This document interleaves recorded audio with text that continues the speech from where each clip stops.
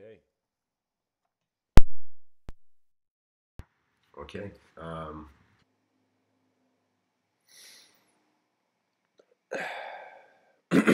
Okay. Let's get into it. The title of the episode is Treating the Mind.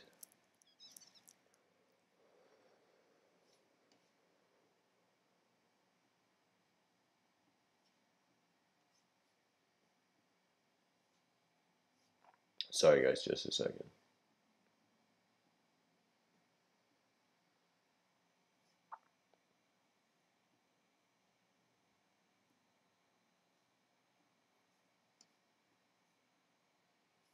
Just a second.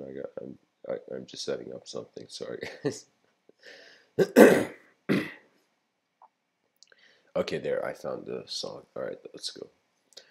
Um, treating the mind as a city. I wanted to start off the new year with doing something playful and unique. And I thought of a philosophical perspective on things. That's a very playful philosophy. Oftentimes in these talks, um, I remember reading this advice from some writer that said, when you can write something that will surprise you, you have written what will surprise the world. And so often when I speak, it's as if a sort of, I don't want to say search, but a sort of scan for a sort of subjective validity. So when I give these talks, many ideas come and go, and sometimes the ideology, the subjective realm, appears to me as a film behind my eyes, as if various images with various, like a subtler realness to them, um, arises behind my eyes, and that's how I communicate. It's as if like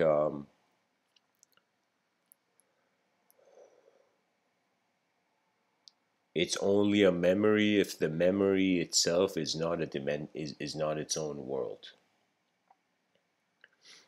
So, anyways, I kind of playfully like I've dedicated 2020 to really sharing as much as I feel my eyes have opened to the realm of design. But Thought-Cityism. I thought of this playful philosophy, and it's as if some people like imagine you meet in the future a thought cityist, you know, and you're like, what do the thought cityists believe? This is a philosophy I've kind of originated out of nowhere, which is spelled the same way as now here.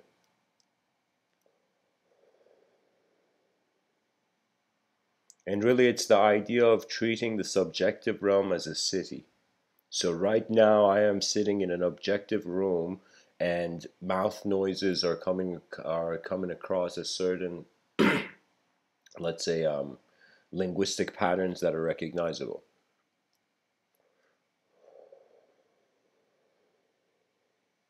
But the thing is that even though I am in there's an objective component to my moment.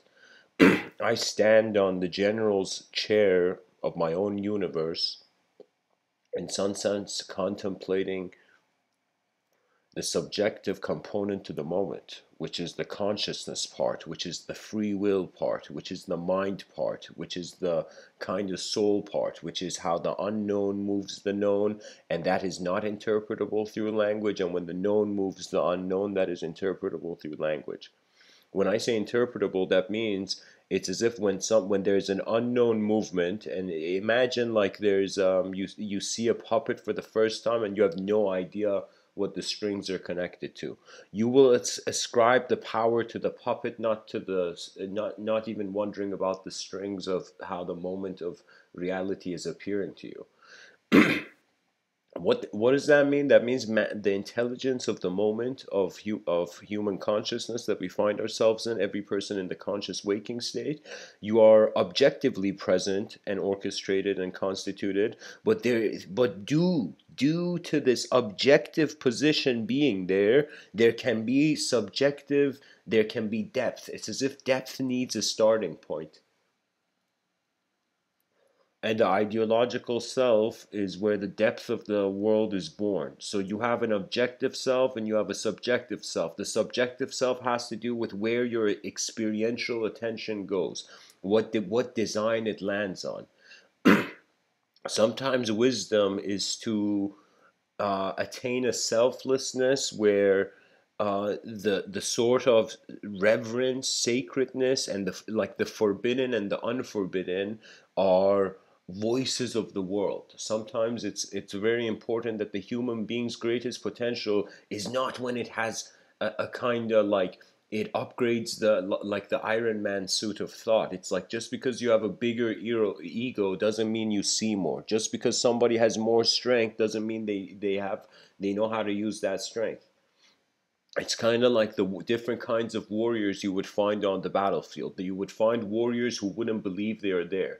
You would find warriors who in some sense knew they had no other choice but to confront it. You saw warriors that had already accepted their victory. Very few warriors could fight with a state of mind where it's as if they're already victorious, but the victory, it doesn't have to do with the sense of, it has to do with the sort of inner morality of whether you feel you're doing the right thing as a being or not. That means what I mean by this sort of kind of sensitivity to to the subjects that the person is standing in, inhabiting like a room. Now I want you to say that all of knowledge can be seen as a city, and every ideology a sort of height, a sort of influence, in a sort of sculpting influence upon history's shape. So Thought-Cityism, this playful philosophy I've created, is simply this idea that it's like we say that the mind, let me tell you like this, the body, I had this great, just hold on guys. The idea will find me. Just give me a second. Let me see how I can say this. Sometimes it's fascinating. Behind our eyes, definitely the momentum and movement and the transitions between various subjective pictures does make us feel like there's another world there.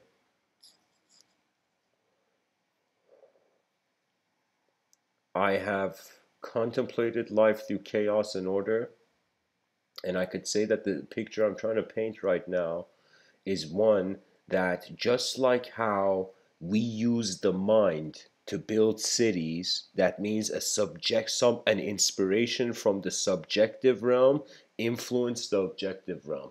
This is a influence, how would I say it, like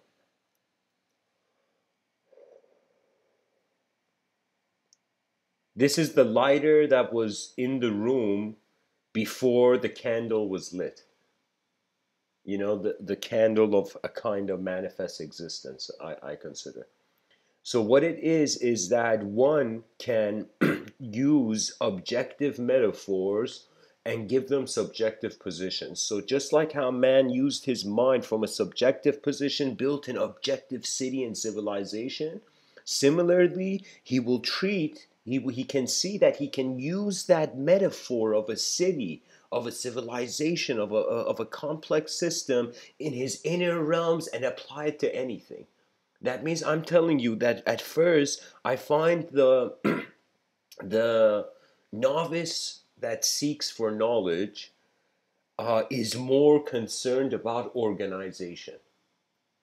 But I find greater wisdom doesn't care about organization. They care for the truth, and it comes as a behavioral thing. There's some things like imagine a food you don't like. Imagine some food in this life that you don't like, for example. You don't like the taste of a certain food. Now, I want you to see, um, in some sense, because you don't like the taste, does that make the fruit bad? Do you know what I mean? So I'm trying to say that man's relationship with his mind has resulted in a sort of individual consciousness and definitions in the vocabulary of every human being. It's all coming down to images. Remember this, when you read something, for example, if what you're reading is not becoming a movie behind your eyes, you in some sense can't even see it. Do you know what I mean? Like there was a time, I'll share this with my youth. I would read and I didn't like reading. Like it was, I would read it slowly and it would be just like, okay, trying to make sure I get everything. It felt so slow and it took too much time and every word had different definitions. Even when I kind of wondered about like the true meaning thing. And eventually my mind took a different approach. And I realized my whole life I was reading too slow. I increased like the speed of my reading by like 60%, you can say. And by doing that, an instant film arose in my mind. Sometimes even a certain term that my mind couldn't be aware of because it understood the context of the story. It could at least find certain probabilities in it, and eventually the word. See, in life, what you experience is an engagement on such a deeper level that language really at most can be like music. Do you know? And music has a meaningless beauty to it. Do you know?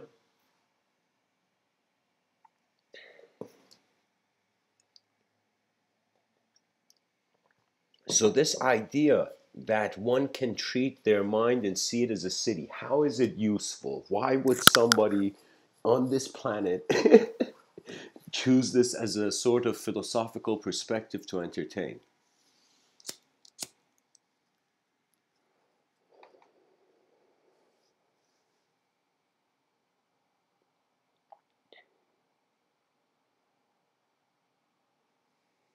It is because it opens up a sort of um, pattern to engage the unknown. You see, man wants to see something more, but because he is relating to everything that he sees anew from a past position of acknowledgement, it's kind of like you're as if imagine you're going to sitting at a table and your pockets are full. You know, let's say you're like a designer and you go sit on a table and in both of your pockets maybe there's a collection of like 100 pens, 50 pens in each pocket. Maybe that's too much. Let's say there's like let's say the person has like 10 pens, 5 in each pocket or something, whatever. I'm just trying to say the suggestion that you enter the scene with prior reality focal points. Yes, I just saw the chat, guys. Yes, Ivan, I agree. Yeah,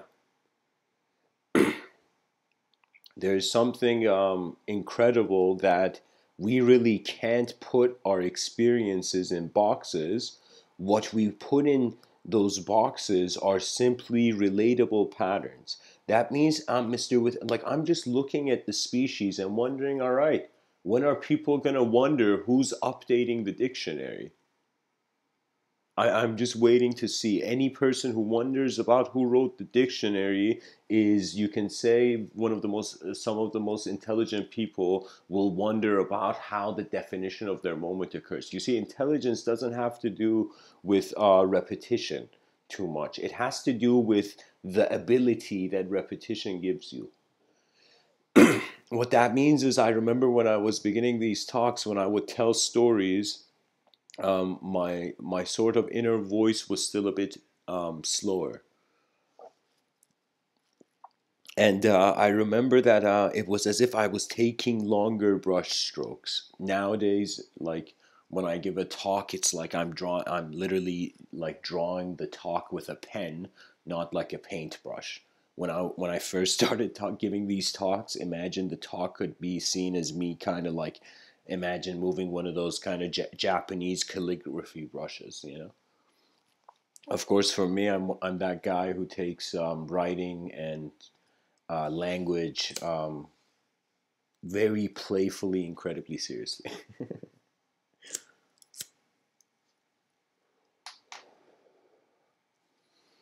You see, Carl Jung, This psychologist, you can also consider him as one of the first people who tried to attempt to map the unknown. Of course, there have been many things as well in the past. Happy New Year to you too, Ivan. You know,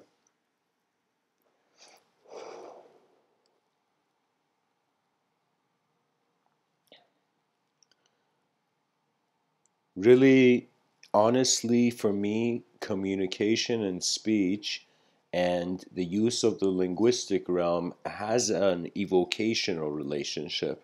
That means it's like I, when I was younger, I would wake up and there would be a story I was waiting to just enter. Then eventually it became more silent. Eventually, when a person accepts what naturally comes to them, they in some sense cultivate new dimensions. Carl Jung says it is the sign of an unconscious mind. Sorry, he doesn't say that. Jung says, unless you make the unconscious conscious, it will direct your life and you will call it fate. So, in some sense, Carl Jung was a human being that was interested in the unknown factors of reality. Like right now, when I'm speaking, I'm interested in the unknown factor. I realize people before I was born, they were called mystics. They were interested in the unknown factor. They may have been interested in it very extremely, but every generation will have, it's kind of like the design of the cosmos, guys. This is why I say we are by birth philosophical creatures. The moment the child looks at its mind, it looks at itself in the mirror and realizes itself as a sort of stable point of kind of momentary attention where various images can be entertained. The thing is, before I was, it's like this, that like imagine a camera lens. Right? So imagine the thought that comes to you in a moment is the lens of that moment, and you as a being eventually reach a sort of point of will where you realize how is it that you have incredible freedom to move your body. Now imagine you had the same freedom to, as you move your body, you had it with the mind. But how does the mind move? And this is where Mr. Within, like, this is why I'm here to tell you that how the unknown atmosphere of the mind is that it's a collective relationship, and collectivity for an individual being means the confrontation of emptiness. It means the confrontation of its individual non existence. And so man can do two things. He can either throw his hat in the air, or he can throw his hat and give his hat to someone and then enter, in some sense, the truth of the moment. You see, the idea was this, guys. It all starts with philosophical axioms. Once the child identifies as a creature of thought, imagine that thought being a point, and as the child goes through experiences that are pleasant and unpleasant, eventually there comes various lines in, like imagine like axes. So imagine like Earth has an axis. Now imagine like, because it's a sphere, we like, how can I say it? Of course, Earth couldn't be an example. You can say the axis of a sphere is here. It comes down to this, that if two spheres are spinning around each other in empty space, which is spinning around which? It's the science suggestion of moving intelligence before, in some sense, direction arising. So what does that mean? That means our evolution was the experience of speed. That's pretty much what happens for an individual creature. Anything, even if man was to create right now, when I was younger, I had kind of like aspirations to, invent. Right, I felt it was cool creating something as capable as man. Right, but so if we were to create a sort of robot here, for example, this robot, as because it's an individual, a kind of being acknowledged as an individual system, as an individual point, its direction and the speed that it goes to its direction will suggest what we see of its intelligence. It's kind of like that this is why children kind of like it's like they have to step out of a sort of emotional simulation. right? Emotional, comfortable simulation. At some point, think of it this way: there's levels of maturity in existence as a moving experience. One is, in some sense, the person becomes aware of their emotion. Only when you can be aware of your emotion, suddenly you, to some degree, get access to being aware of thought. Now when you become aware of thought, the next thing is a sort of, it's like you move from you, it's like stepping stones. It's as if the entity went through an emotional experience of existence, then went into a subjective, and then from that subjective managed to consider an objective. Do you know? So what that means is, it's as if man was wondering about how many dimensions there are in the cosmos. He searched and he found another, and then he found another. Then he's like, okay, what if there's another? And then he kept searching, and eventually he realized it's kind of like the carrot and the stick situation. Human beings have to be capable of not just stepping out of physical rooms, like in a house, like moving moving around in a house, but they must also be capable of moving between various subjective rooms. I'm saying that the whole species is worshiping language. Ever since idol worship, of the worshiping, seeing only objects as truth, stopped, right? Eventually it became to subjects. Suddenly words out of nowhere became universes of significance on their own, simply because the symbol could evoke for the person their own universe. You see, it's kind of like, you can say, let's say 100 people believing in the same idea. It's as if they are the limbs of that idea, if that idea was a collective entity.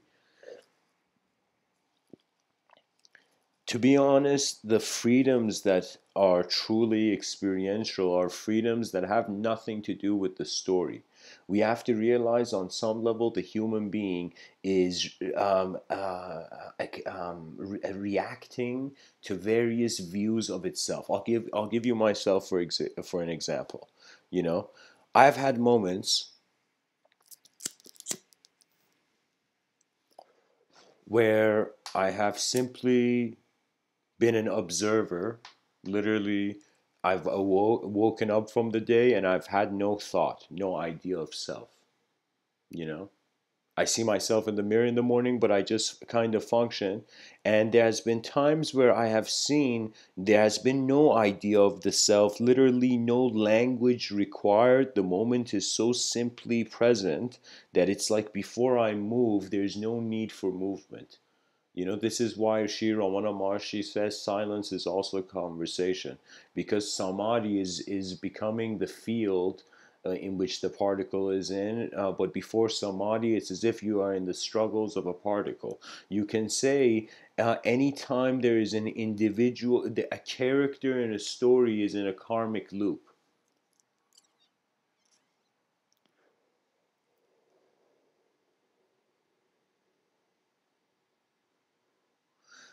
Um, my attention has come to the chat. Ivan, you say symbolic interactionalism is almost mandatory to fundamental learning state.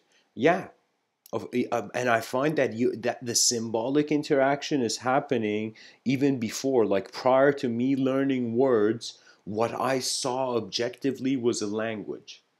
Do you know? It's as if imagine like this is. I found this to be fascinating. There were certain shamanic kind of cultures. I don't know, maybe like give it like, I don't know, 500 to 1,000 years ago or something. But the thing was, the idea was they had this weird ceremony where the child, after it was born, they would keep it in a dark cave. They would keep it in a dark cave, and the child would not leave that dark cave until it was 18 years old.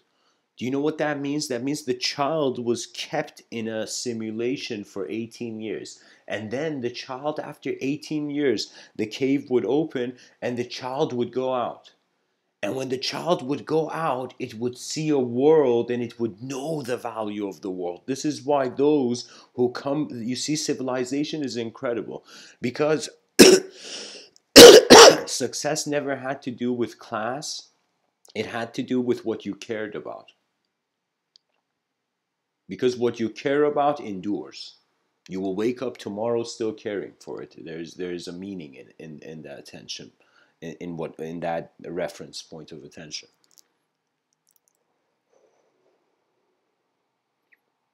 I've experienced moments where I felt there was a divine illusion.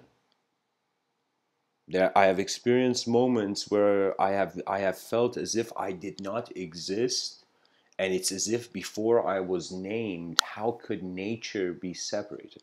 When I say separated, it's not unified love. Love has been confused. Love was a state of the mind of the warrior. That means in the battle of great minds, the mind that could give freedom first. That means this is something they don't say, but the sages know, I find. And when I say sages, I'm talking about those who abide by the Tao. In other words, is for the unspeakable presence of the moment. So they're actually as if, like, imagine every movement in their moment is the voice of the world. It's as if life will pull the rug from underneath your feet, and then after that, you begin looking at the ground, wondering how the ground is truly. How many rugs there are under your feet, how many stories have occupied your attention, how much your desires are just past moments of expression. Do you know what that means? That means imagine you were playing a chess game in one moment and you never got to make a move you really wanted. And then you couldn't play that chess game, and time went on, and that chess game was just a memory. So in that memory, there is the emotion of the movement. My memories, to me, they're not just one memory. Any sort of memory is a viewpoint, is it not? As if you are as if a director behind the camera seeing a certain scene, seeing a certain value to a moment. So if you pay attention, and if the mind, I say this, that you kind of, the person who can confront stillness and silence, they are able to confront any sort of movement and noise, simply because if the movement and noise fails or succeeds, they have acknowledged the silence.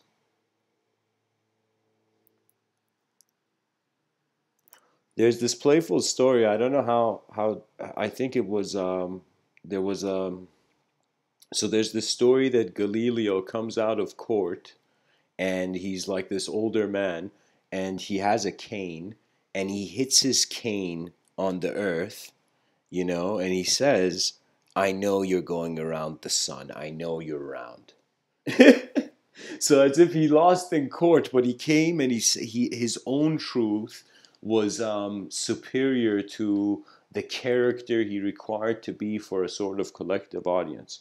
You see, the thing is, people have to understand that this certain subtlety of realizing you're going through different rooms. Just think about it, how how much of an incredible metaphor it is. Now imagine these rooms being part of unknown houses. So what does that mean? That means, let's say man stepped out of saw a portal. Okay, let's say some person's in a room, a wall becomes a portal. They enter that portal and they're in a different room. Now that room, they don't know in what kind of house it is, and that house in what kind of world it is. Do you know? They just know that they are in a space as much as the mind is capable to become familiar with. I found something very fascinating. you know, there was this kind of mentality, because certain religious viewpoints, you got to understand, religion is kind of strange. It's extreme in its intensity.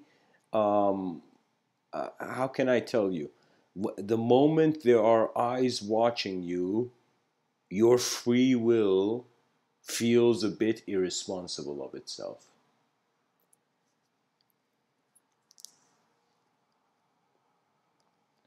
A sort of, how can I tell you? It's like when you can cry, like, let's say you find yourself in a moment where you're actually crying. That moment, if you can endure that, and then you endure a moment, which is this metaphor in a lot of these talks. The pilot of consciousness, I'm saying now, the pilot is, imagine the content of the whole moment is like the plane of existence, and the attention navigating through the pilot in the plane of existence. It's like a perfect metaphor, you know. The pilot is navigating the direct attributeless experiential attention which arises from a non-dual field-like state. It individualizes. So believe it or not, human intelligence, this whole game of individual consciousness, everything we see from humanity, this evolution of ours is not a supreme constant evolution. It's just the peak of a wave. It's the peak of a wave. Imagine we should study evolution not just from what has occurred on land, not just from the surface of land, but from the surface of oceans and seas. And if you pay attention to the design of this world, knowledge pours out of it. If you're not attentive to the design, then in some sense your own mind locks down. That means, I'm telling you, try this. Imagine you're a person who realizes, why waste time lying ever? Why? Because whether you lie or not, life has a sort of consequence.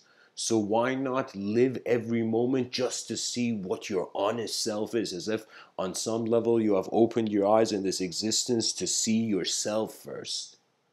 Do you see? So after you see yourself first, then when you see others, guess what? You're every person, because they know themselves first, then others in some sense. It becomes one of those things where when they see others, they relate them to themselves. Because what else do we have in this island in the cosmos?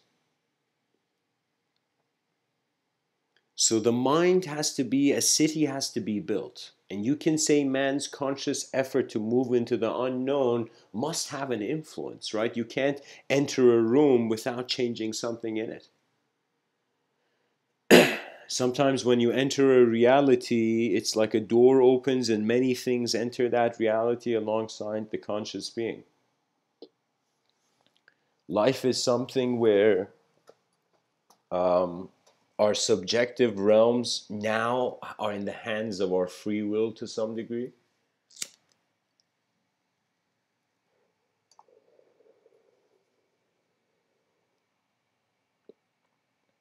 And the species can't stay in itself too long. The caterpillar, regardless of its philosophy, regardless of its belief, regardless of its morality, regardless of its ignorance or clarity, the caterpillar had to enter the cocoon, a complete moment of silence, stillness, and a pure moment where the last cell of the caterpillar dies. The last fragmented sense of self stops. It's as if the gears are slowly stopping of a vehicle that was of a machine that was headed the wrong way.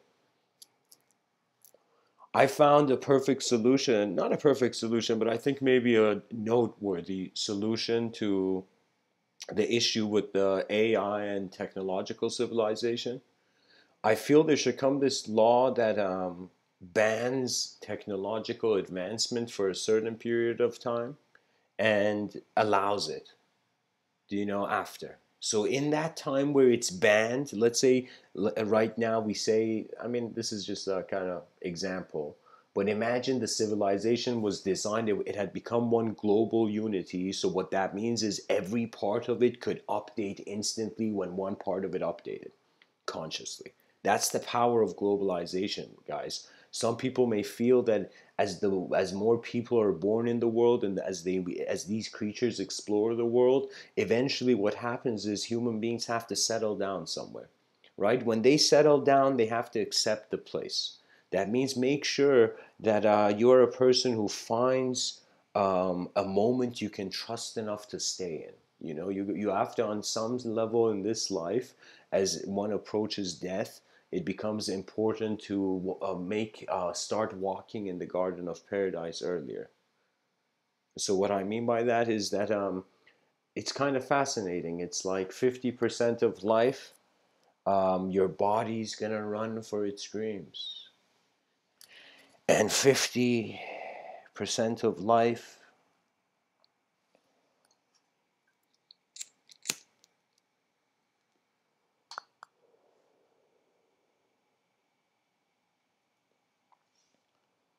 The mind never needed to question reality.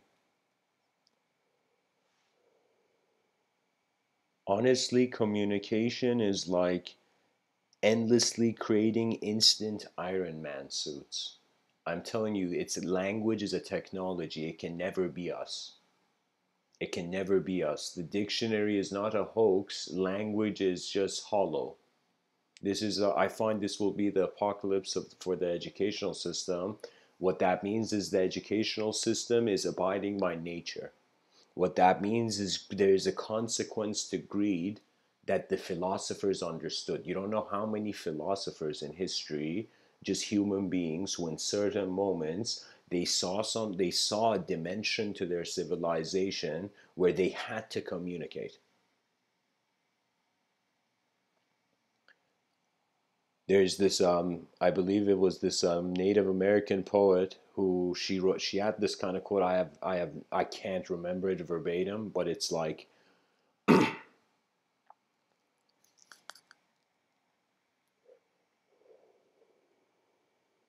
she's like, then I find myself looking behind me and seeing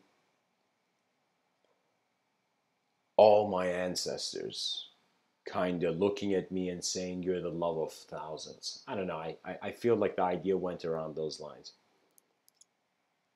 Like it's pretty close to that. Pretty much this lady realizing that her ancestry had a vision.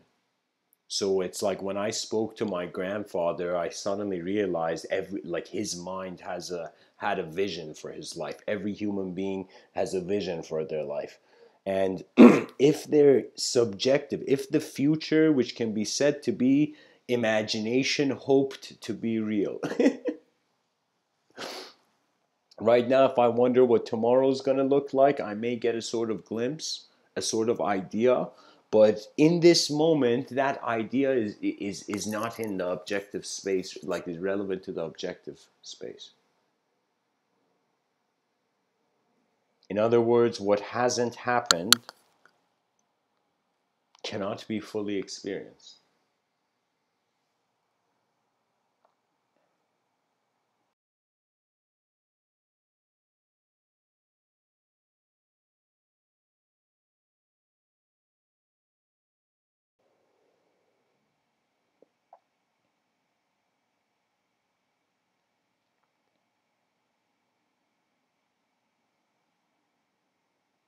Intelligence without vision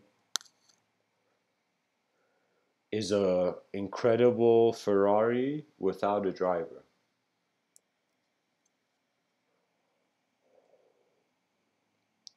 The fascinating thing is we have popped into conscious existence, and the moment we have popped, we have to take responsibility for things, you know.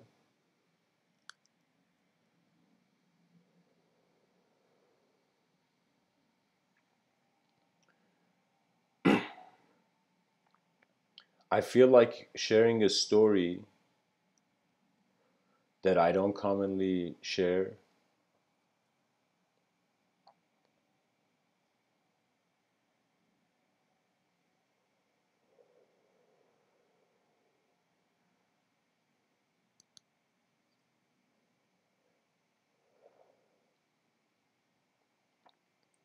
It's the story of Hafez, the Sufi mystic poet.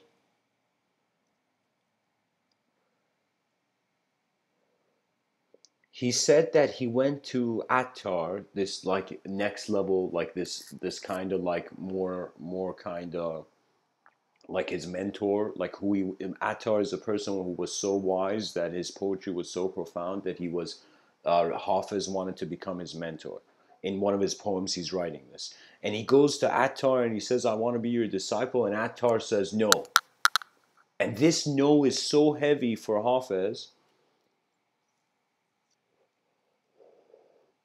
that he just instantly leaves, goes to the desert, draws a circle, sits in the circle, and decides not to leave this circle as he's there, kind of like only incredible universal importance causes a being to want to release all their desires. It's very uncommon. for a human being to want to. For children, it's common for them suddenly want to enter a utopia, but for a person in a dystopia to suddenly be able to get rid of all the be able to see something else aside from the dystopia first, then that's like, I don't know, it becomes like very profound. So, anyways, after 40 days, Hafez, suddenly something unique happens. All his desires leave, they evaporate. They are no longer in his attention. It's as if he has lost the hunger to keep an idea, a temporary idea, uh, to keep the blindfold, on his face. And so after 40 days, an angel comes to him. This is like in his poetry. Hafez is kind of writing this. He says, an angel comes to him and says, Hafez, heaven will authorize anything if you ask. What is it that you want from heaven? Heaven will give you anything. And in that moment, Hafez is so desireless that he is silent. There is nothing. And the angel realizes that there's nothing this man wants. There's no hell or heaven. There's no marketplace. There's no, there. In some sense, just Hafez is desireless. And as the angel, in some sense, leaves, returns to the void, in some sense, Hafez stands up. And he just starts walking towards Attar's door, and Attar just already, as if his heart has seen the moment ahead, he in some senses opens the door and he's waiting there for him, and he says, now you can be my disciple. Now you are a human being who has just been able to manage to step out of the room of your whole individual story to look at life from that novel view. What is that middle way Buddha was talking about? What's this whole emptiness all the Zen masters are talking about? Eventually it comes down to how experience is acknowledging what is. And so when you realize from a state of pure being arises in pure actions. So what I mean by that is that it's like the purity is in its own dimension, the impurity is in its own dimension. It's just where the attention has been, how the attention has navigated. We are creatures that, if we remain as a creature of thought, our only means of movement is our body. But if we realize we're creatures of attention, we can consciously navigate through language. Conscious navigation through language is when the being's intelligence is oriented to the quality of the experience of the moment rather than any sort of structure or blueprint. That means it's just like how Hafez in that story, he had to, literally, that was the final test. And he then knew when he wanted nothing from the cosmos, then he could truly hear what the cosmos wanted from him. Again, a kind of remembrance of your own attention. I mean, we're all on a rock in the middle of nowhere. How fascinating and strange.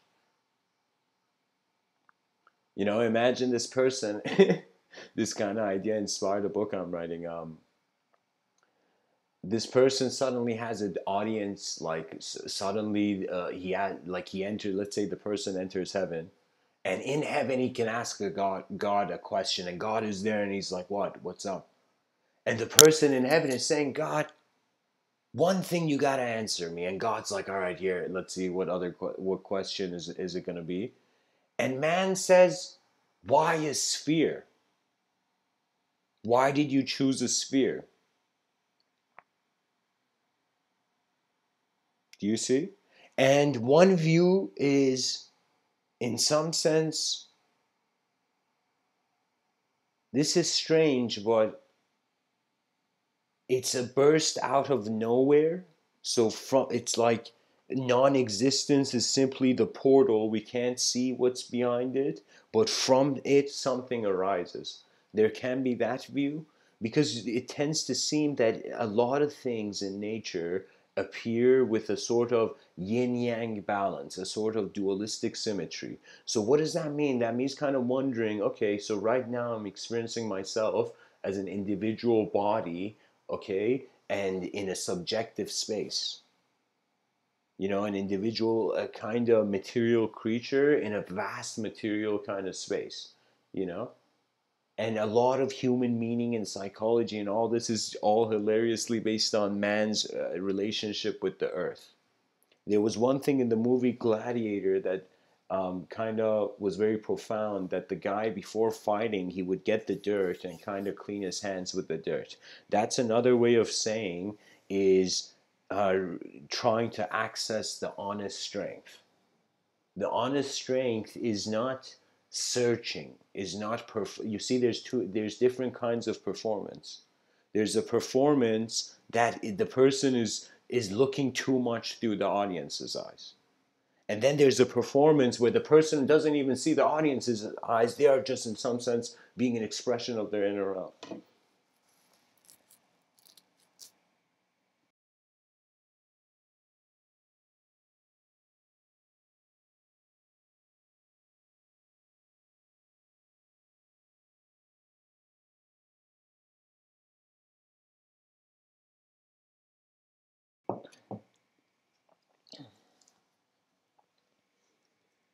I find that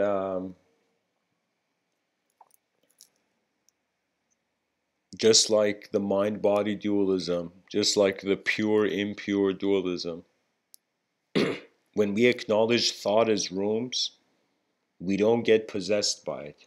We can choose to stay in the room or to leave the room. We can choose to shift the state of mind or not shift the state of mind. So, really, what it is pretty much like nothing's been going on until eyes could see something.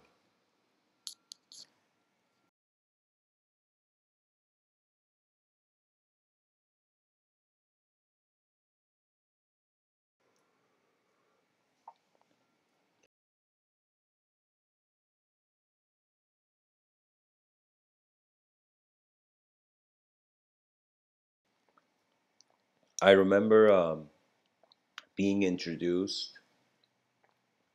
in my youth to a passage which uh, came from the Islamic holy book, the Quran.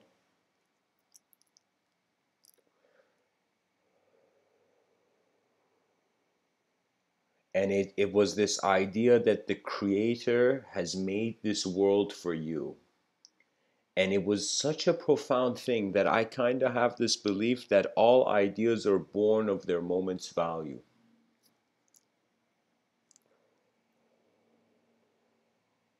That means if a person records a talk in an airport, the sound of the airport is going to come into that talk. It's very fascinating. We are like our attention is leaping through various moments of sensory shift that leads to a sort of shifting self-identification, What it is I think we're kind of like biological projectors, and language is kind of like a subjective projection. So when we wonder about the projection, we come down to the projector. When we wonder about the projector, we come down to a power source.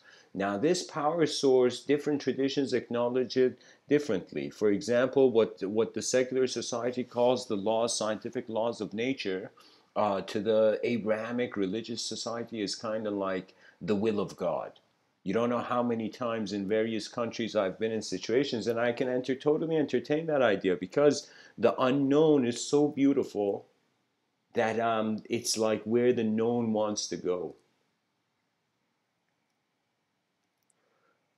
After 4 billion years of evolution, there's consciousness. Consciousness can't do much, it can only be or it can do, you can say. And kind of a balance between both is called abiding. So all these mystics that say abide by your true nature, what they mean is accept what you are so you can work with it. So never have an irrational society. So the middle way is not just a mystical solution, it's also a collective solution. It's the recognition that um, prior to any choice, It's there is a kind of landscape of various parallel potentials.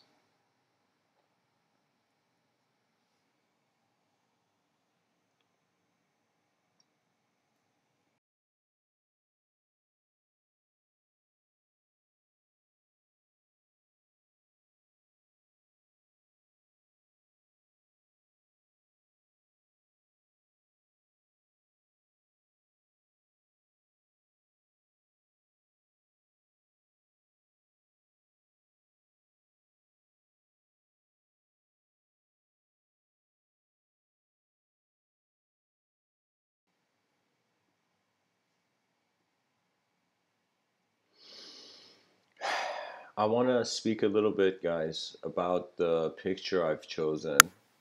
I'd appreciate it if you can make the wallpaper for this, like talk, full screen, so the video full screen.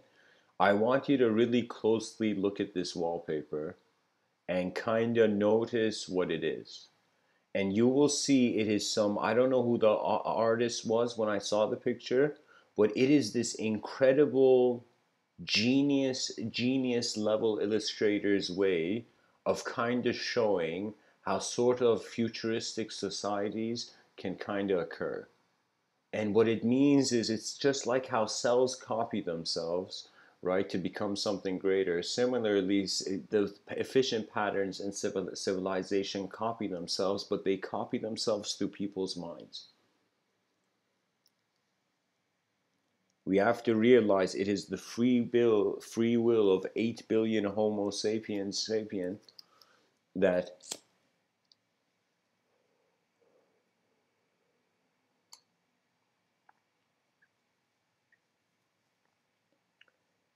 the meaning of the world kind of, it's in the hands of humanity's vision. As far as our species see suggests, like, do you know, it's like all the creatures on this planet are like, it's kind of like, how in Spider-Man, in the movie Spider-Man, it was like Uncle Ben is dying, you know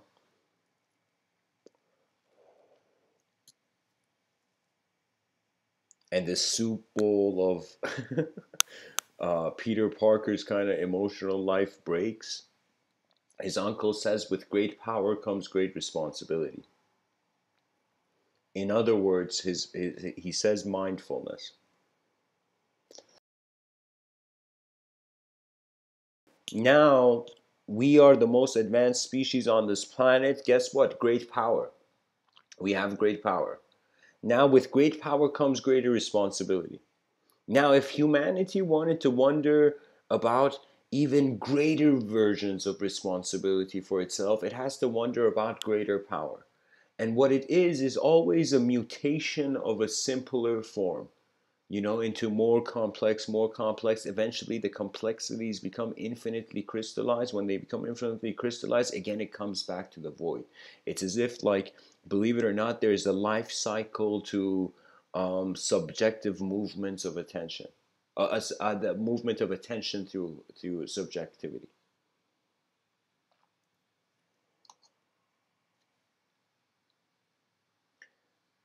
So, guys, I'm looking at the chat now.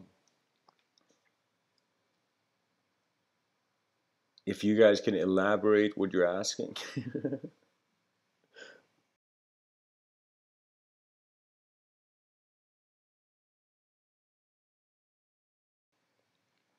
Silence is Cindy.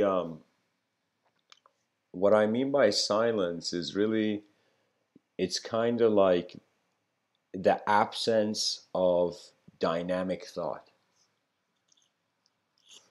So right now, I can just sit here and just watch the moment, just like how a person watches TV. Imagine you can watch the moment. It doesn't matter if you're suffering, it doesn't matter if you're having joy. In every moment of one's being, they can always watch the moment. Now, the realization that the watcher within is not limited to an individual dualistic kind of oriented language means that we human beings have been sold on a story too soon. It's as if like our like the children of the future generations are looking at us now, and they're like, okay, is this generation going to snap out of the kind of illusion or not? The linguistic simulation or not, right? Language is beautiful, and at the same time, the way it can be used can also be ugly.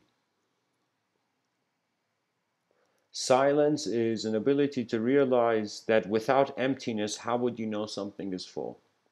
And without silence, it's as if I will tell you, if you want to become the increase your um, vocal rhythmic communication, all you got to do is just observe silence to a point where you're content with it. Life is so fascinating that the wrong idea can obstruct its greatness.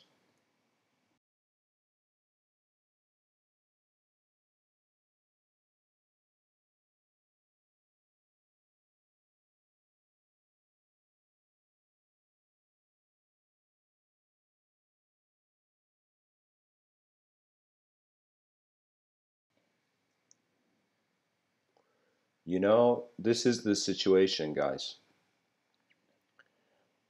There comes a great sacrifice with vision. For example, Nostradamus, this kind of French predictor, this Frenchman who, a philosopher who you can say he had sort of predictions that some people believe that it came true, some people believe it didn't.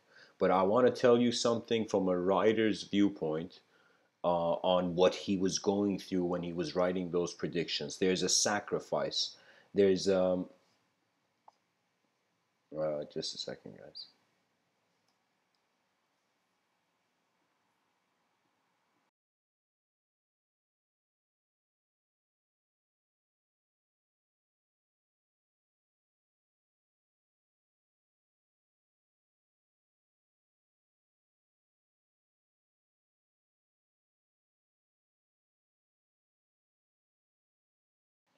It's the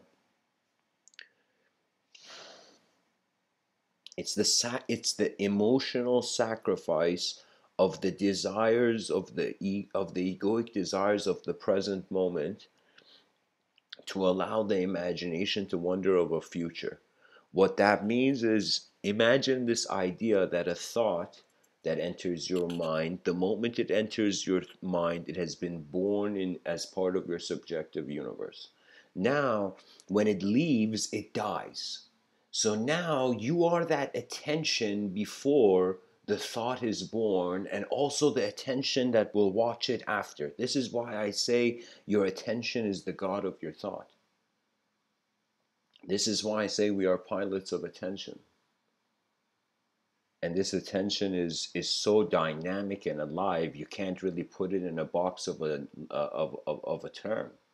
Words can only take us so far, and then eventually our experiences will enter the unknown to a degree where through the discomfort and through the true access, it's as if the human being was born, and it's like before life could give it illusion or truth, the person was like, life, whether you give me illusion or truth, let me see the real you.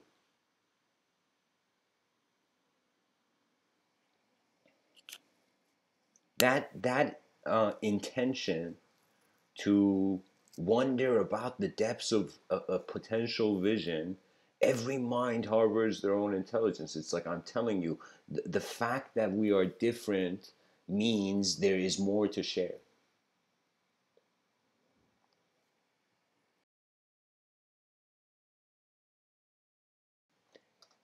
In this picture, we see an advanced city.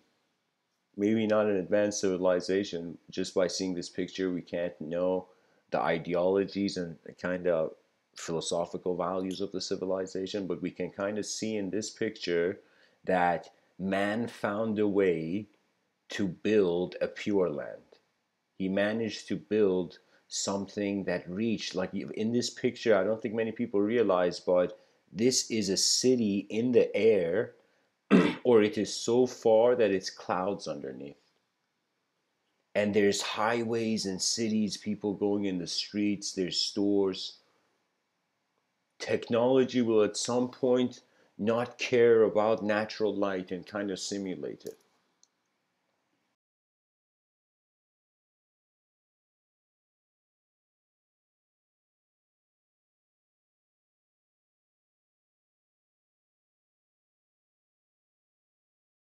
In this picture, I see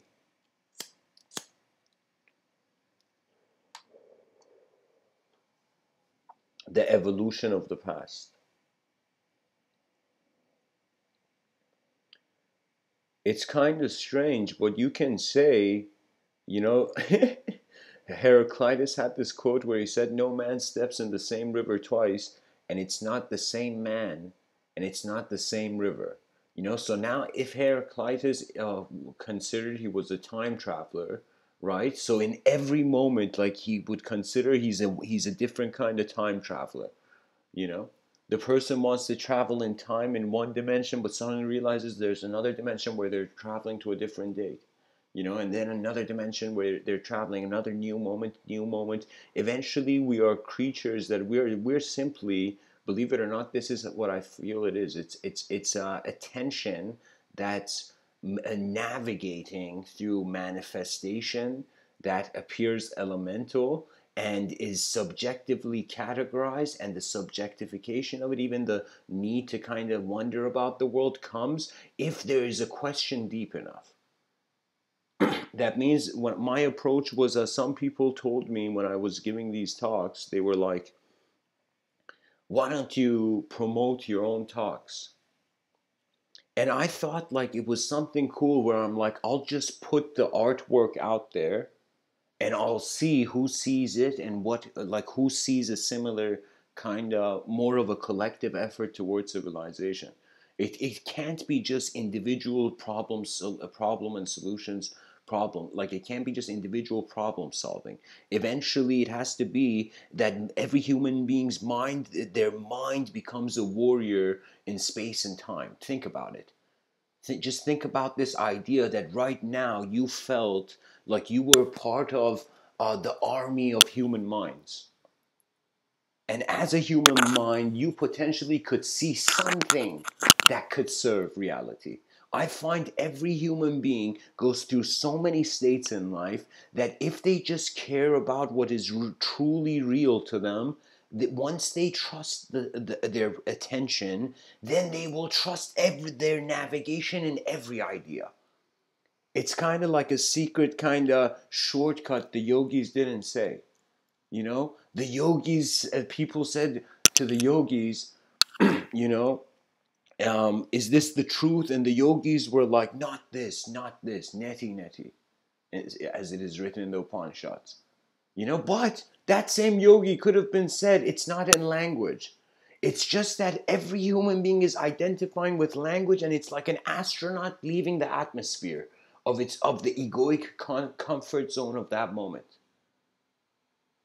You see, people, I feel there's no such thing as a strong person and there's no such thing as a weak person. There is a journeyer that experiences various elevations of energetic being, and those various elevations lead to states of mind. That means there have been times where I remember there was a time where I was in this situation where I had to drive like couple hours, like 2 hours, and I'm kind of driving on this highway from Barrie to Toronto. And it's like past midnight, and I'm reaching a point where the car and everything is becoming too like cozy. Do you know what I mean? And so the first thing I did was like, okay, I gotta keep myself up. So I just put like this lecture, like some kind of heavy lecture, like on YouTube, like some professor talking about something complicated. I put the complicated thing to keep my mind engaged, like to always have it like right there. And as I was going, the moment I noticed I'm getting tired, I realized because it's like you gotta kind of you gotta separate your back from the chair. If you're on a long journey and you got to drive a lot, your back shouldn't be on the chair, you know, touching the chair. And so I remember I just make this journey, and I remember the whole thing was that, like when a person drives, when you're in a vehicle, that vehicle becomes a sort of subtle body for you. So a true person who can navigate a vehicle, it's as if that vehicle, they can feel the space and distance. Even if the vehicle passes by a tree, the person driver can feel that distance away from that tree. Do you know? So I remember as the journey was happening, so I put on this lecture and I'm like paying attention to the road and I'm driving. And as I'm getting even like various kind of like elevations, of course, I kept kind of like opening and closing the window. But eventually I noticed that behind my attention, I just concluded. It's like I was too tired to endlessly recalculate. So I just kept one point of attention endlessly static. So it's as if like a sense of self that is looking at the moment that is unwavering. You know? So it's kind of strange, but like a person can, and think of it this way, if your mind can conceptualize matter, it can, like when you think about matter, like a sort of vision arises, you can say it's also that it can also, when it wonders about nothing, emptiness, it's something arises. I found out that in some sense, guys, I have been walking also in cities of language, cities of beliefs. The mind, I couldn't see it when I was younger because the story of because like my desires had kind of made me ignorant of what was truly valuable.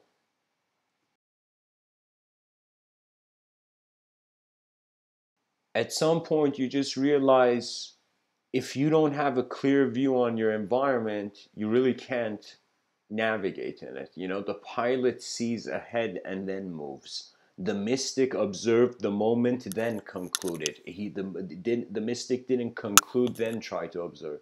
You know, so but the reason I'm saying that is that on some level it's an experiential movement. On another level, it's just like a momentary kind of traveling through a sort of subjective landscape.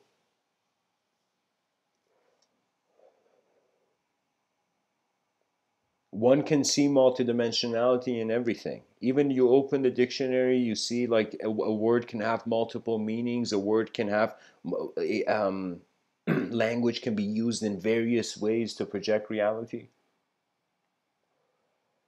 Internal freedom really arises when the internal and external are no longer fighting.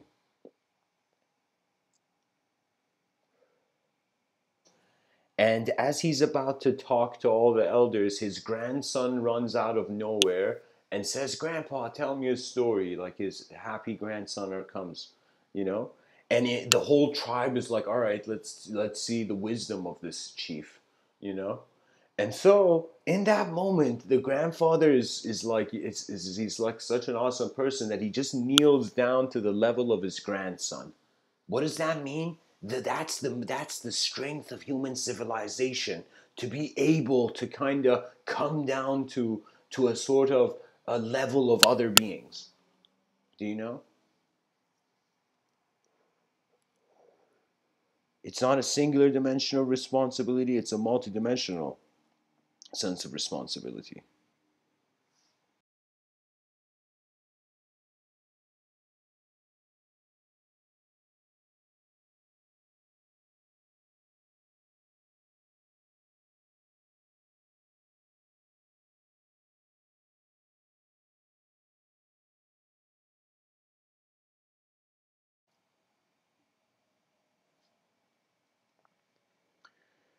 The grandfather notices the eyes of the elders are on him, and his grandson has come, and he has to literally forget everything and listen to the soul of his grandson. As if nature didn't just move. and that fighting inside me, you know.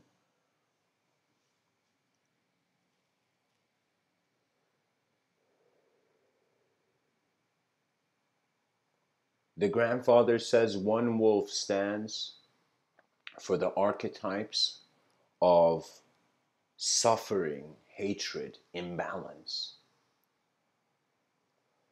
The other stands for the archetypes of balance, peace, discipline, in some sense, you know,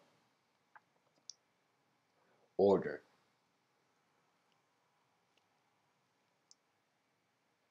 So, in other words, the grandfather is looking at his grandson and saying,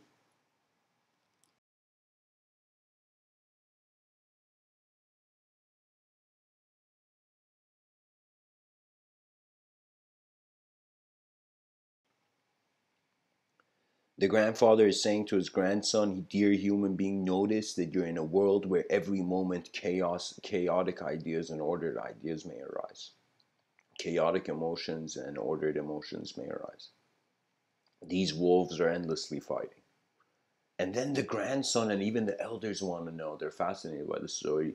The grandson says to the grandpa, so which wolf wins, grandpa, if they're fighting?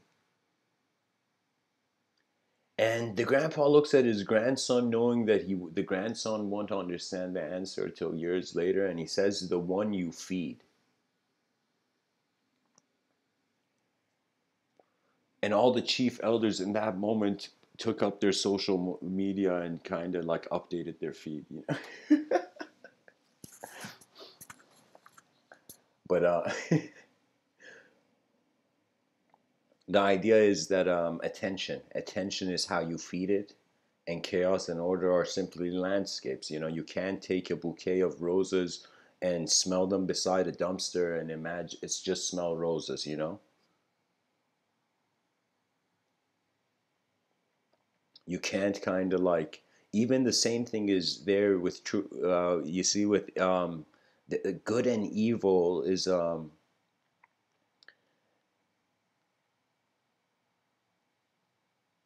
it's as if they're puppets. They're puppets where the strings you're holding, but you suddenly realize the free will is a puppet where the strings are from the unknown.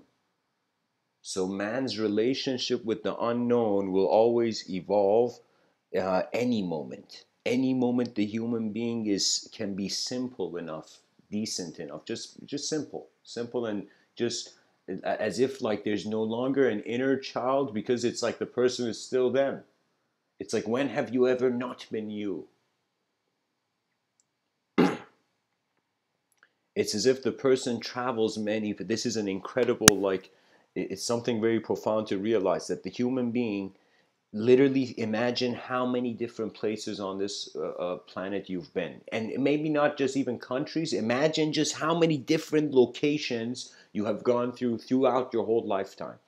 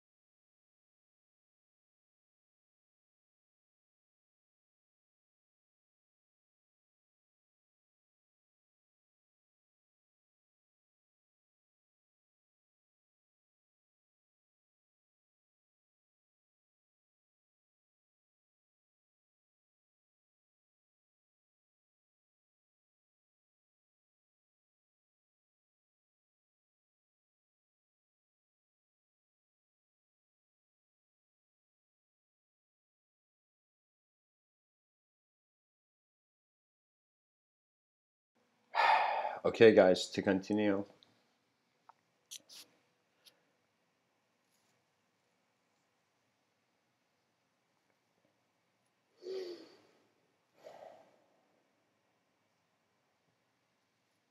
The issue is the person has one lifetime to wonder about what they are. And if certain kind of semi-visible images, subjective images, deny the person their exploration or some sort of fear, it's as if there's some attitude. Somebody said, "Hey man, aren't you afraid?" And then the guy's like, "Who has time for fear?" Who has time in the moment where engagement and intention must arise? It's as if like in that moment in the battlefield, you don't have time for ethics. You don't have time for anything. It's just observe the moment, move, navigate. Observe the moment, navigate. A lot of people, I'll tell you, it's hilarious. It's like a wave of spirituality hit culture, and many people feel that this, I think the ultimate conclusion of many people who entertain a spiritual perspective is that this is an educational planet. I can't tell you from how many different people, eventually their conclusion has been that it's a sort of background hierarchical evolution. Even Rumi, the poet, had this idea where he says kind of he evolved from the mineral kingdom and went up to the plant kingdom and then went up to the animal kingdom and then went up to sort of angelic kingdom and then went on to the inconceivable. Sorry, you went after the animal kingdom, we went on to man, and then went on to the angelic dimension, and then went to the inconceivable. So you see, every person has been diving into the void with a plan, with an idea. But I find that when a person realizes there is a part of their intelligence beyond the language threshold, you laugh at everything any human being has ever said to you. You'll realize how rare it is that really like um, I'll tell you the best thing that the eyes of others can be to the self is a mirror.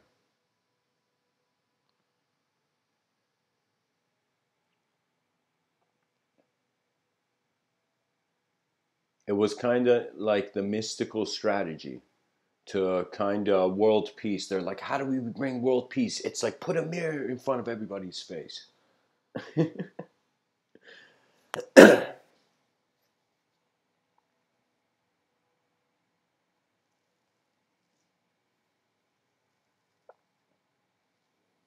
So, anyways, guys,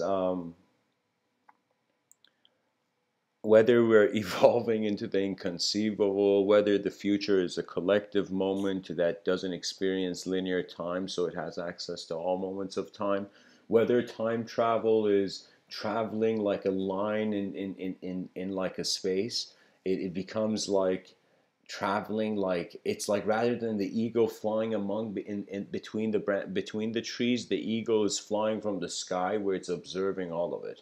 What that means is we have many moments of non-identification. Even though we identify through language, we speak, we communicate. Similarly, there are many moments where the person is just doing an activity and they're not a thought. It's as if you ask a very simple people who are just like you go ask a villager like, how are you doing, what's up, what are you thinking about? It's as if the intention, their attention is more drawn to it's like every environment, if you stay in it long enough, it'll affect the speed of your thinking. It'll affect your attention. The thing is, the attention is like you are either feeding it um, uh, wonder. You're either you're either feeding it wonder, or you're, how can I tell you, it's like Christopher Columbus got bored, and that's why he got on that boat. And regardless of how he handled it, I think something people have to realize about Christopher Columbus, like, I'm just saying, if we were to look from his eyes, this dude was on the longest kind of, perhaps like breaking the Guinness World Records of that didn't even exist at that time. Like he was on the longest boat journey of his life. When he got there, I could say it's probably fair to say that he probably needed a month of just calming down to return to a civil state of mind. But unfortunately, I think the natives met him sooner than that time period. And what I mean by that is like, of course, the chaos of man, you can't, if a system is designed inefficiently, you can't hide it. Like that's the case too. It's as if like who knows, maybe the intentions were different. But I'm saying that it's like seasickness is real. And so a man with a seasick mind could make crueler decisions than necessary.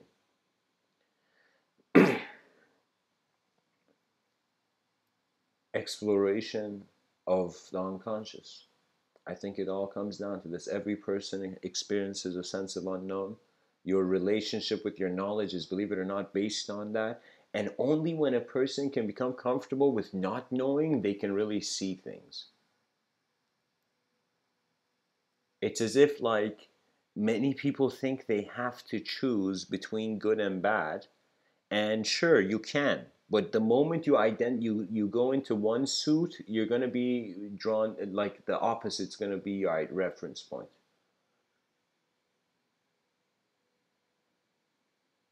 It's as if you can say there are three audience members and some person gives a talk and one audience member jumps up and just says incredible, bravo, like this, like some, as if the person's seen Beethoven, you know. Then the second person is just seated down, and is clapping, and the third person is not clapping at all. And this is the metaphor you can say for the traditional body, mind, soul. The body is alive in accordance to its intense expression, right? The mind is less expressive. It's like 50% expressive, 50% observant. And then the soul is just pure observance. That's why the soul has no story. The soul is like the X factor in a mathematical equation, like an unknown variable. So I'm saying our knowledge, there's glitches in the system. There's unknown variables. Black holes aren't just in outer space. They're also in our inner space, you know? An example of that would be the hard problem of consciousness, would be the mysteries of dark matter and dark energy. You know how, in some sense, a galactic group, in some sense, gets pulled away from another galactic group, but what's in that galactic group they're all pulled together. Like it's kind of like nature is too fascinating. Nature's voice is how it expresses itself.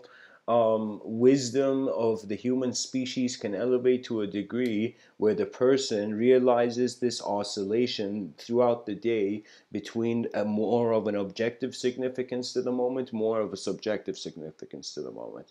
Right now, my body is simply just chilling, and like my hands may move like as I talk, but and I'm aware of like my throat and my voice box and all this. But it's at the same time, without the silence, there is no stage. Without emptiness, there is no mystery of matter. The miracle is that there's something. The first miracle is that there's something here. The second miracle is that this thing that's here is aware that it's here.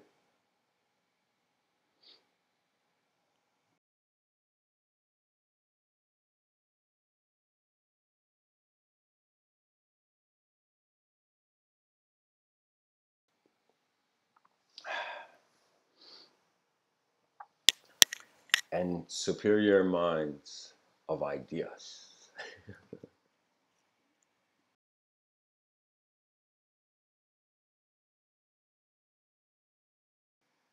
Yeah, man. Yeah. I agree with you, guys. My attention's on the chat section. Yeah, um, I totally understand that this life needs multidimensional management, and it needs singular contentment. You can say the person has to live in a house. At this point in civilization, we need shelter, organized shelter, and efficient shelter. And then there's a situation where it's about the inner structures of the being. So think of it this way: you're an architect, and you have designed incredible and incredible living space for yourself.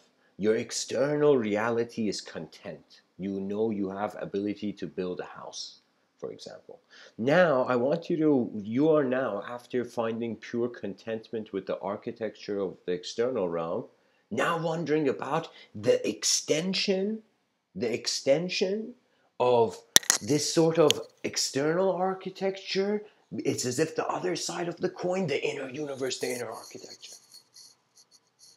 I have this. I'm going to say this in this science fiction novel I'm working on called The Messenger of Giants. Um, there's a very interesting chapter which is called Mephisto's Denial, and this chapter is a perfect metaphor for what I mean. Something that happens. I won't get into the whole chapter, but pretty much Mephisto is the most in this. Okay, so the year is 5025. There are 9 parallel dimensions of Earth, but only 3 or 4 of them are aware that there is 9 parallel dimensions of Earths. The other ones have not evolved and are not even aware, or some of them have like messed up kind of endings in them, right? So the situation is, in the year 5025, Mephisto is this human architect, this kind of yeah, he's human. He's this human architect that has managed to build a building between 2 parallel realities. So he has become the most famous architect instantly in 2 parallel realities. So the idea is, and I kind of wrote it in my novel as if the idea is that imagine a sky rise, and like half of the sky rise goes above the cloud, up to the clouds, but when you go above the clouds, you see nothing there. Now in the other dimension, above the clouds and beyond, there's the rest of the sky rise. In the 2 different parallel realities. Do you see what I mean? So you start from one platform in the moment, from one position, and then there is a conscious extension. There's a constant extension of attention into various ways that thought happens. It's as if, think of it this way: a person cares for their own behavior, so similarly, care for the behavior of your thoughts. You can't own thought, because the moment you own to it, the weight of the world is too heavy. You become like Atlas from Greek mythology.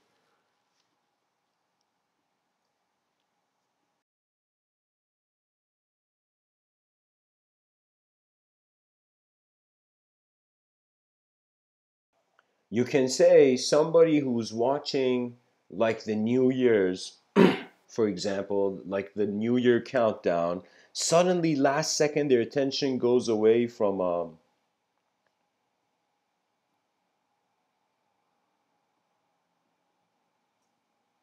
just a second, guys, sorry.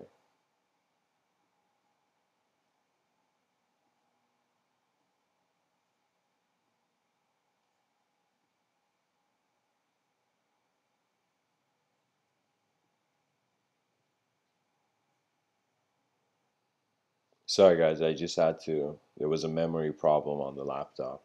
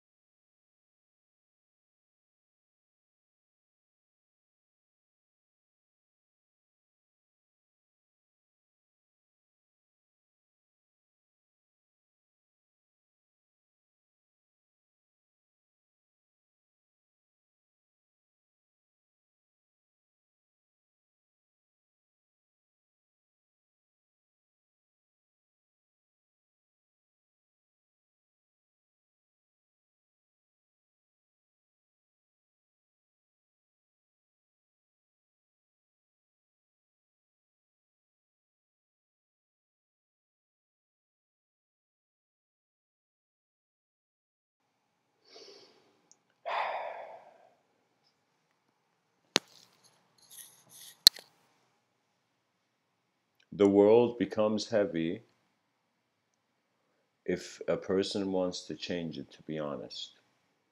It was said that it was the fool's errand to change the world, because the fool only sees the world they see at first. And this is why too much power given to any individual human archetype will cause the archetype to break or mutate. Not to mutate, to in some sense shift, right? So the thing is, it's about the speed of the sequence of the ideologies that arise that kind of are subjective design. So kind of, I would say that the thoughts throughout the day is a kind of like another way of saying me noticing various geometric patterns throughout the day. Imagine like everything I'm saying right now can simply just be sound. It doesn't need to have the meaning in it. The meaning, of course, is something where every audience, every member has to kind of like extract their own kind of from the sound. But it's like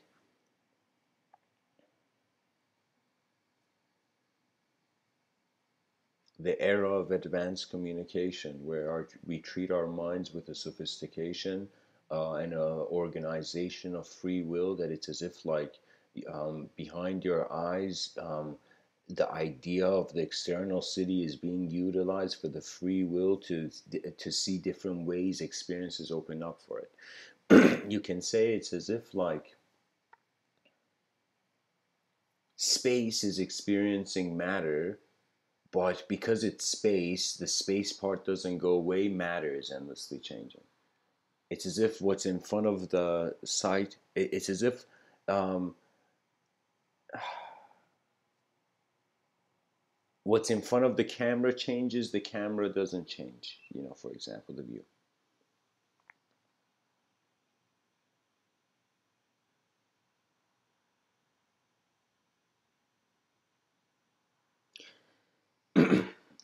Ivan, I agree with you. I agree with you. But the thing is, sometimes the training can bring insensitivity to, think of it this way. Before a person knows something, they should be flexible in journeying through various viewpoints, right? So think of it this way. It's like, believe it or not, it's a bunch of creatures on a rock. Each one is trying to see as far as they can. They see something, you know, and based on their ability to communicate, hopefully they're able to get close to above 80% of what they say, you know.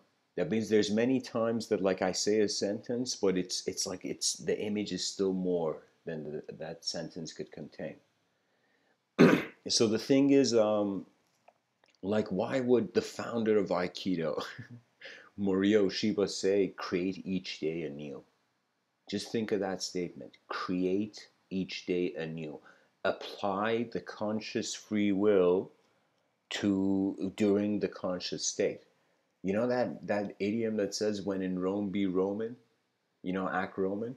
So it's similarly like when you're a biological creature, be a conscious biological creature.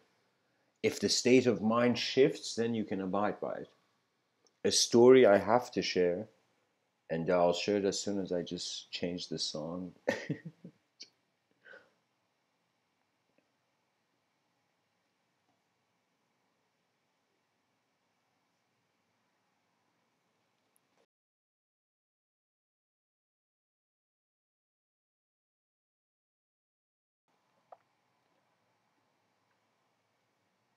All right.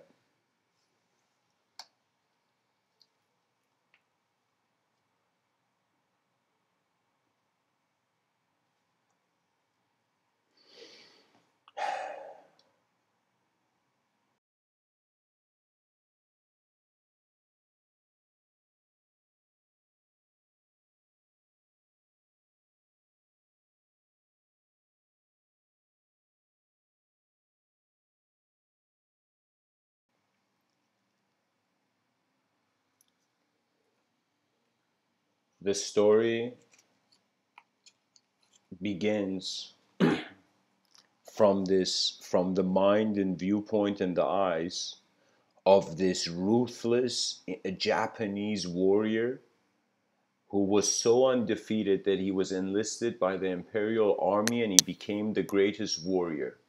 A man who had been perhaps more than over 70 wars, undefeated in 70 wars. And that means he has killed many people, he has defeated many people, he has defeated many minds on the same stage.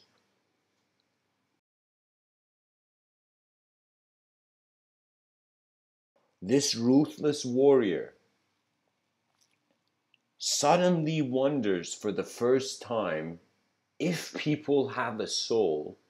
He's killed so many people on the battlefield. He's like, if they have a soul, where does it go? And even though he's undefeated, he wonders why. It's in some sense, if I was defeated, what would be the next sight? What would be the next experience? So he immediately commands to who's beside him, and he says, like his assistants or whatever, and he says, go find me the wisest sage and tell me where he is, you know? And shortly he receives the exact kind of GPS instructions. I'm joking. The exact coordinates. And he finds himself after a long journey, after going up this mountain that goes above the clouds.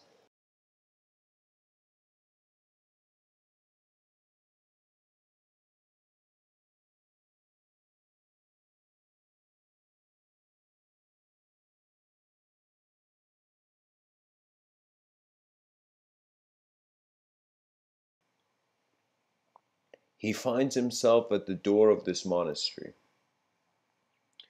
He pushes the door open as if disappointed why the door hasn't broken itself. He walks in, he walks into the room, the Zen master is sitting there drinking tea as if they're having a Zen tea ceremony. Not just contemplating emptiness, but also drinking tea while doing it. Yeah.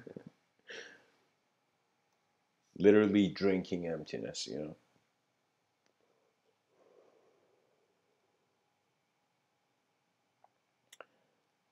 The warrior steps in with such intensity as if like a juggernaut, literally like not caring for anything. And he walks up to the sage, noticing the sage is where he is and where he's sitting, and he says, Sage, as if he's given a command to a soldier. Imagine how machine-like this man's, how power-driven. Power makes you into a machine, unfortunately. This is why power is not the point, efficient vision is. But anyways, this warrior says, Sage, tell me now what is heaven and hell? As if shouting. As if a command that's unavoidable, as if you avoid it, there's consequences. That's wrath. Wrath is when the consequences are heartless. Now, what happens is the sage takes a sip from his tea.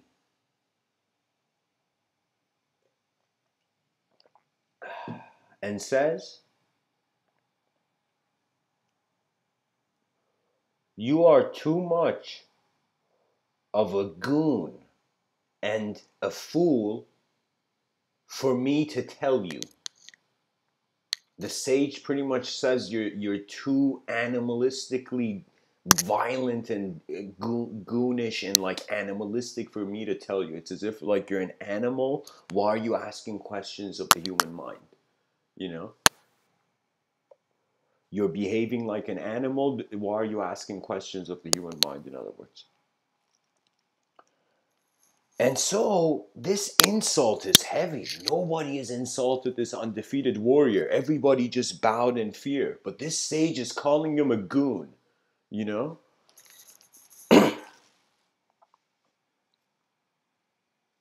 He's calling him a fool, to the face of his ego. That means, believe it or not, the sage took the first blow, hit the first strike, struck the guy before. Now check this out. The swordsman, the imperial swordsman, just the moment the sage finishes his sentence, his hand, as if it's muscle memory, his hand instantly raises his sword straight, as if his sword is pointing to the ceiling, as if in one motion he wants to bring it down. you know? And in that instant where the sword is right about to land on the sage's head, the sage takes a sip from his cup of tea. He doesn't lose sight of this tea ceremony, you know?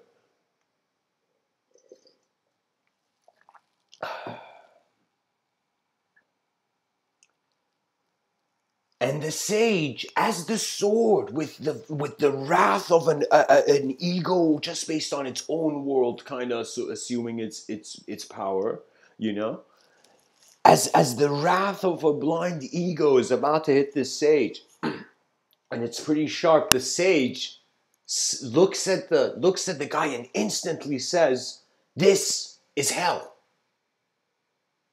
And there's this complete silence, as if this moment was so unique and so personal to the mind of the sage and the warrior that all the disciples have become like background silence, you know?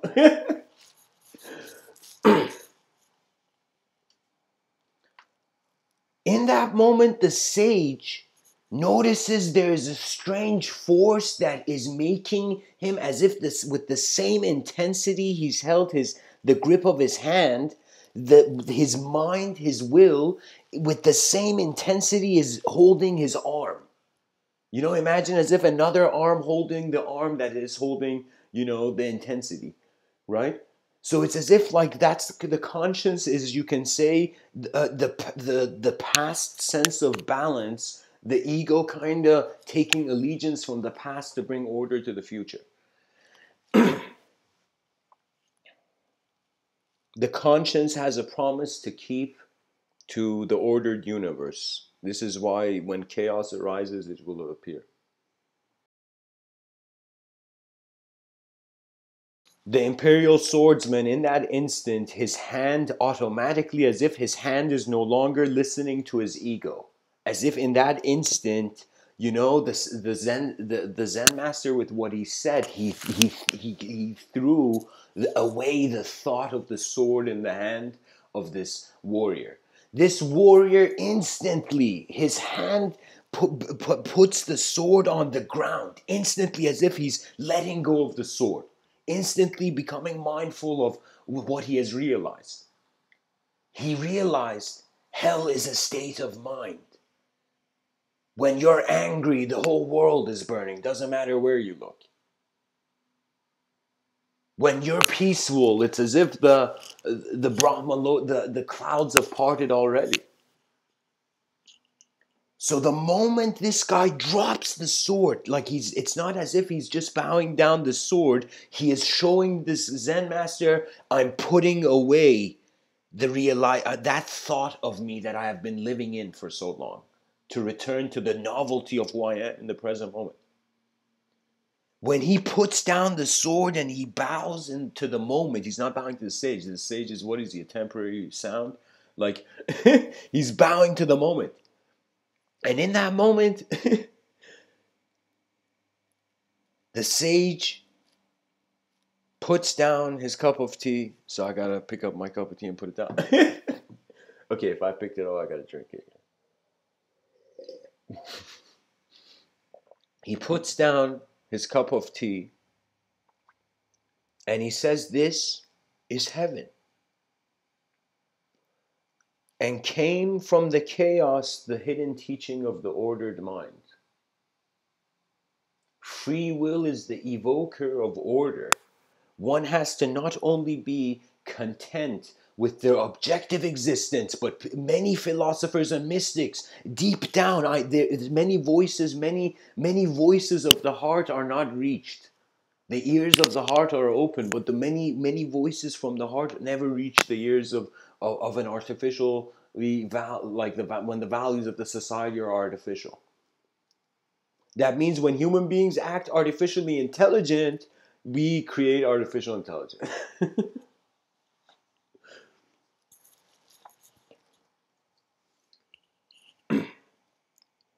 This is the moral of the story, was that Any projection of the moment is a generation in the moment.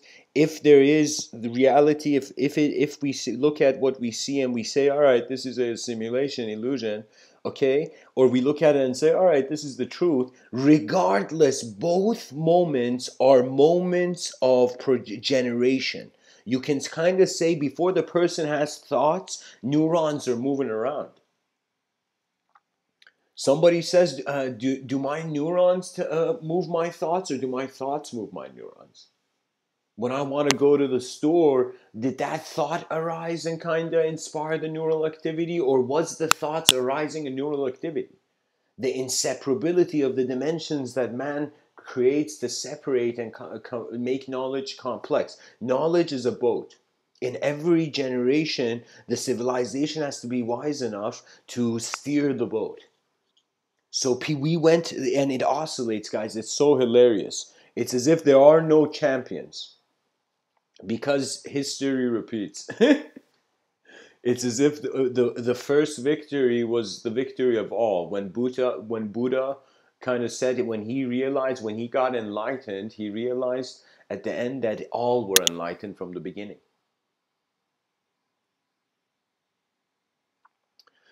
So, anyways, guys, I feel that there is an architecture to thought.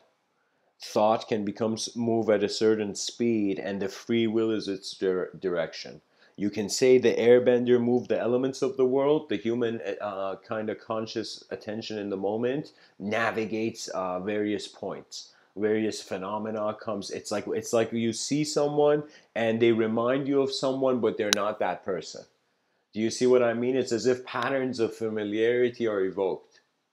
Every moment where there is too much unknown, where I feel like my moment is going more to like above, like, let's say 85% unknown, those are the moments where I gotta make sure. In Dubai, where the longest building, Burj Khalifa, exists, this Dubai was made on sand, and these giant cement pillars are holding the whole city above sand. So the whole effort of Dubai is just advanced engineering.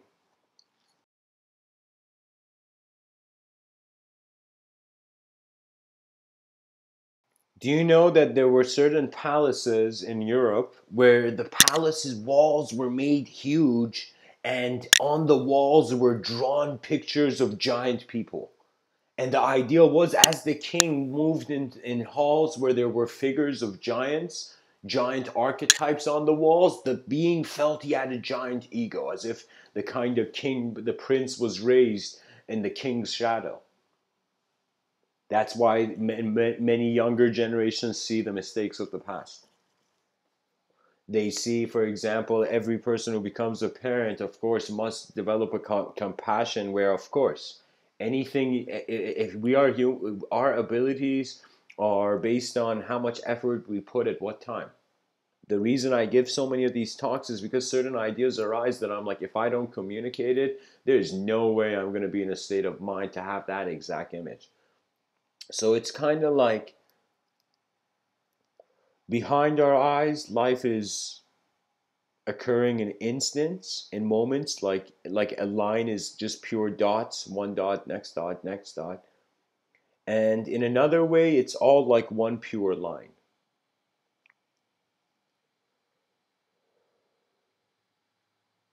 So, anyways, guys, thanks for listening. I really don't know how to do the Q&A part, but I'm saying, like, if there's any idea, if any person wants me to explain anything about the ideas I've said right now, I can totally explain further, because the point is not just somebody talking. It's like in language, there's a design behind it. And it's like, let me tell you what happens. It's like when a person finds a great design, because they have such passion for the design, compassion for the design, they want to see the evolution of the design. So, what does that mean? That means there will come a moment where you will give this world as much freedom as you're giving yourself, and karma will balance. That's it. It's kind of like, be mindful of the intensity um, of how the moment moves, finding contentment, with your moment of being is an ultimate state. Only it's a reverse engineering of the micro back into the macro back into the micro realizing the void realizing the opportunity of endless infinite creation. So think of it this way: if life is a journey, we are not just traveling in manifestation, we are also traveling in subjective designs. Now, many of these subjective designs are personal. So right now, like I'm kind of giving a voice to parallel realities and modes and various ways that I see, for example, the moment. For me, it's kind of fascinating when I speak. There's always, as if like in behind the scenes, I feel my soul is kind of playing with geometry. And what it is really, you listen to nature. When you listen to nature, you realize a collective vision. When you realize the collective vision, your all individual archetypes that you kind of that arise, they in some sense can be, they can be how can I say it, in an instant they would say enlightenment can occur. Kabir would say enlightenment takes half of an instant.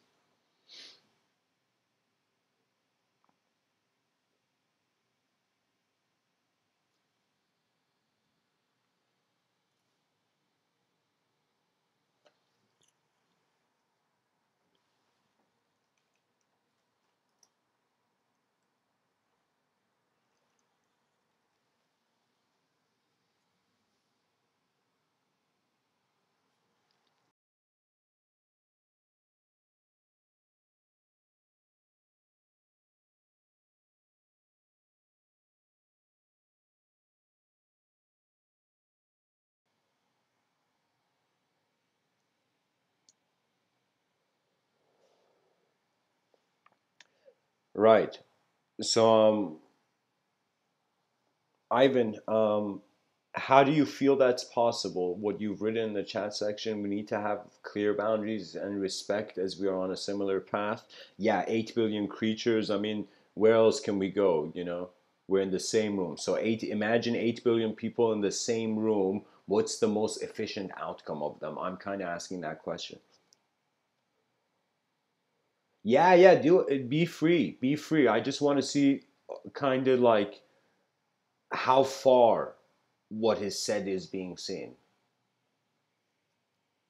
or how far the vision of people are. For me, it's kind of like how would I say it? It's like the world when it's ready, it communicates. It's like when it's time, the season. It's like spring happens.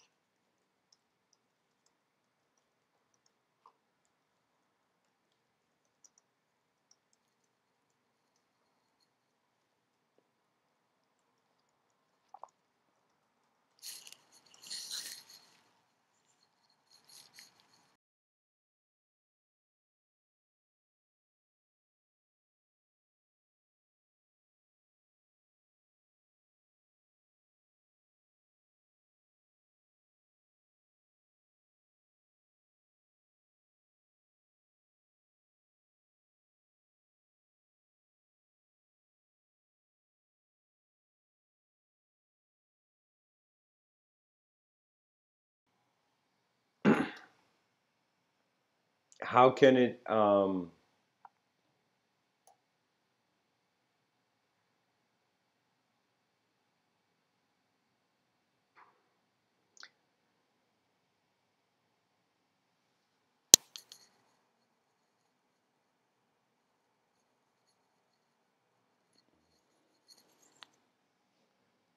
What is it that's common in both of those experiences, Ivan? I feel that enlightenment is just realizing the light is being in your eyes. Maybe that's too simple, but what it is a sort of acknowledgement thing, experiential acknowledgement thing. I think it's I kind of see reality, especially civilization, having kind of like imagine from artificial, savage kind of cultural, social kind of programs. It's as if it's slowly kind of purifying. So I see civilization kind of shifting its value system. But the thing is that so many people are invested in playing the old game. They're not even wondering about the new board game. So we're here wondering about that new board game, and I feel like sometimes I wonder in the next 100 years, what would people's sense of identity be? Would we still think that we are? Imagine like they could connect a person's head to a computer, and that person could literally be in their head, but it's like imagine close their eyes and also be somewhere else in a robotic body or something, their consciousness, right? So imagine something like that happens. So what does that mean? That means a sort of question of how much is the past technology necessary. So evolution means something has to change, of course. So think of life as if it's like life has been, it's not like life or death, it's as if one moment and one occurrence. Really, when I realize everything is kind of hovering in empty space, I'm like, how can I fear space? So you see, it's like every person's view on the world is a unique geometrical pattern that deserves to be shared with the world. So I find that at least the greatest effort is authentic, honest, in accordance to who you are as a person, looking at life anew, like as if like the same way a writer gets a completely new piece of paper and writes. Simply just find a moment, simple moment where you just stop having any sort of opinion and just look, and then just noticing how values arise for you throughout the day. Just kind of like a person who wakes up really early in the morning, they're experiencing a silence that then they suddenly hear the noises in the day emerge from. So from it's like this conscious silence, and then suddenly the person starts hearing the cars outside in the streets.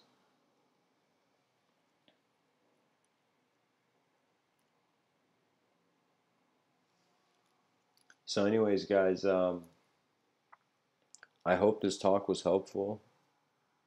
And Thought-Cityism is a philosophical view that suggests that the metaphors of the objective realm can serve the subjective advancement. We are, it's kind of interesting, but in the Christian tradition, Christ had this thing where he said, to be in the world, but not of it. And I thought about that quote for a long time. To be in the world and to not be of it. So, what does that mean? That means to be present and acknowledging that what you see is temporary. The seer is attributeless, so it will remain forever unknown. That means what we can't see belongs to the realm of the personal imagination. But what we can objectively truly see belongs in common reality. So if people began communicating their inner realms, as I say, we have, it's like, 2020, January 1st right now, and I find this, it's like we have entered the battlefield, and the battlefield is a recognition of this war of language that has been going on. And what that means is the species, there's an alien invasion. But this alien invasion is in the sort of an ideological possession. I mean, I shouldn't say possession, an ideological kind of limiting your attention to one view.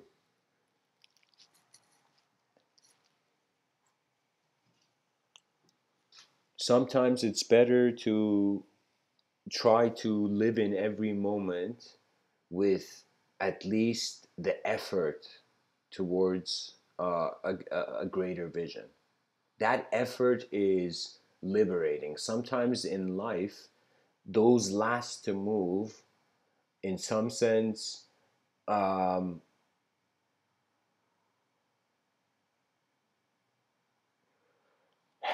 exit first.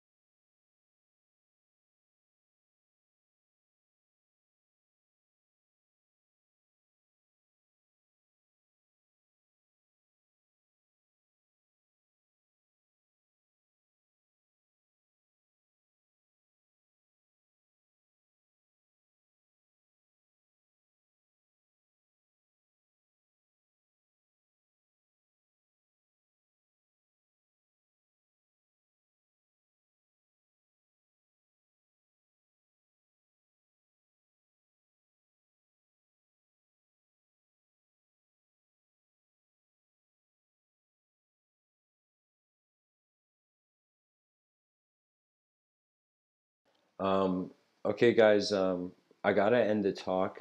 There's an issue with the computer, but I want to thank everybody for listening. I find that we have to have a new sensitivity to language. We got to treat language in new ways, in some sense, have new subjective visions. In some sense, humanity's structure and civilization should be related to the biological body. In a world where technology may replace us soon, we must make the objective biological body very important. Not to worship it, but to, in some sense, shape the branches of knowledge in accordance to it, so that children, by learning as if they learn health in school first, when they learn about the medical sciences, then they begin to kind of from the body realize how it's like even their hand can fractally represent the various kind of dimensions of how ideology is like a city held in the air.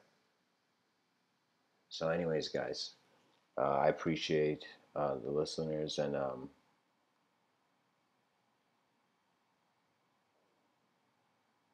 when you write something that is beyond your own expectations, you will always know it. Much blessings and namaste.